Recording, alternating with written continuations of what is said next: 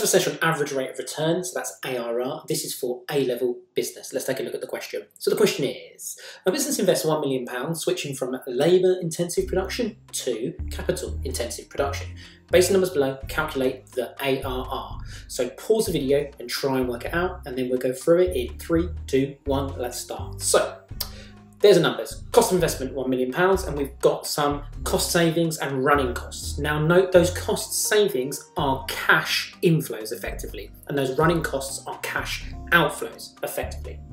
So ARR, the formula is average annual profit. Profit is made up of revenue and costs, divided by the cost of investment times by 100 because you express it as a percentage. So we're focused firstly on the average annual profit. So for that, we need to take each of those years' cash flows and work out what the net cash flow was. So if we take 0.3 minus 0.2, which was the year 1 cost savings and running costs, it comes to a net cash flow positive of 0.1. Year 2 is 0.4, year 3 is 0.7, year 4 is 1.0.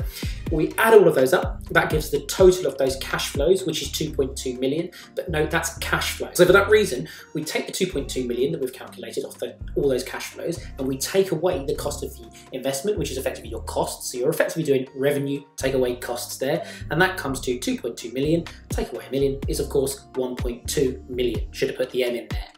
So now we've got our total profits, but we need to make it our average annual, our average yearly profit. So we take the 1.2 million, we divide it by 4 years that is, because we saw 4 years in the table there, and that comes to 0.3 million pounds is the average annual profit, which is the top of the formula.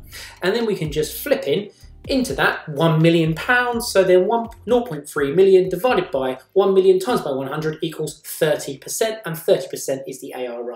I hope that helps. I'll see you at the next sesh.